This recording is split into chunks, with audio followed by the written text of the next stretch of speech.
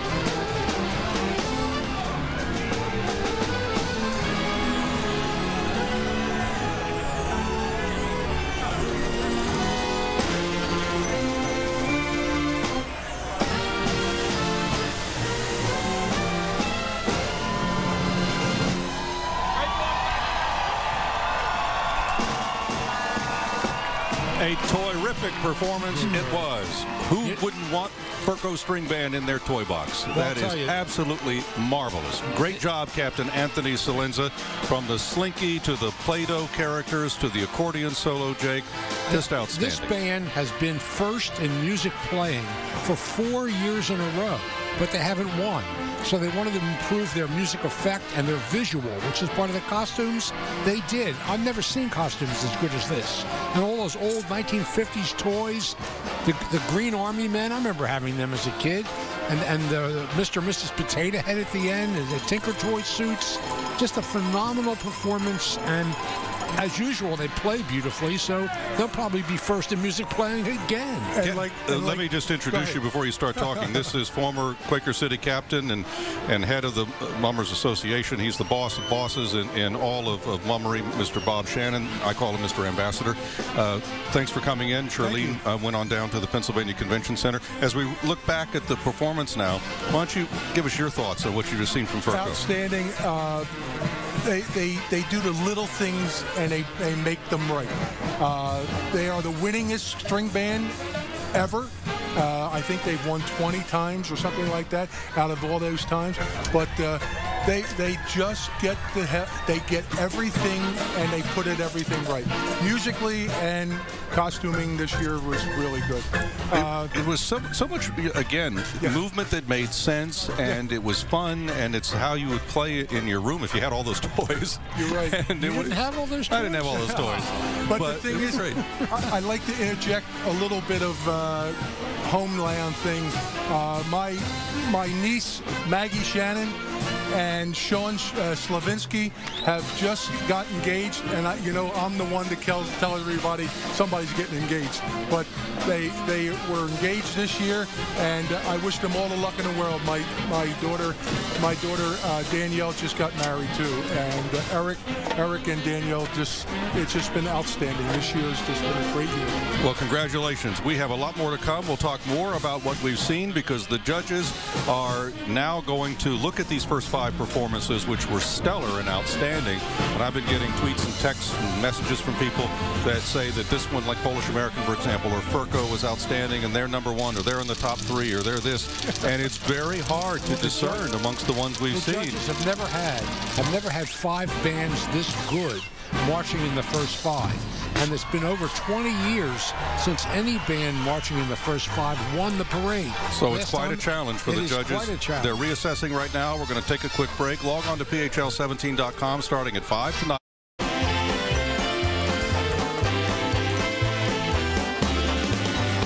Always a beautiful sight looking down Broad Street as we see what's coming up the street. In this case, the string bands, one behind the other. There are 17 in all, and we've seen 5 of them so far. And then, of course, later on this evening, you'll see the Fancy Brigade finale. But as it stretches down South Philadelphia, what history is there? Since 1901, 114th official parade, although 2 years, 34 and 1919, there wasn't an official parade for different reasons. And then before that, all the neighborhood history of Mummery that goes on. The string bands kind of trace themselves. There are people who say they have little signs of them in the late 1800s and such, but obviously it was the 1900s as they really took off and developed. Bob Shannon of Quaker City String Band is here. Jake Hart, our resident expert, Avalon String Band, is here. Your impressions of what you've seen in the first 5, Bob? Well, I was sitting back and relaxing, and I was blown away. I really was blown away. The little things that they do right. Mm-hmm. And musically, exactly what you said. They're the strongest first 5 ever. And by the way, we have a lot of contestants for our Custard's Last Stand Award. Some have already been there, like It's Snow Time for Polish American, and Ferko is Toyrific. They're one of the contenders. We'll hold that for a second. I have to go out to Melissa McGee right now. Hey, Melissa. Hey there, Steve. That's right. We're with the Ferko String Band, and I'm the band captain. This is Anthony Salenzo. You have been with the band for 40 years, the captain since 2009. Toys, toys, toys. Tell me about the performance. Toys, toys, toys. A childhood dream. We did everything of the iconic toys, Raggedy Ann, Toy Soldiers.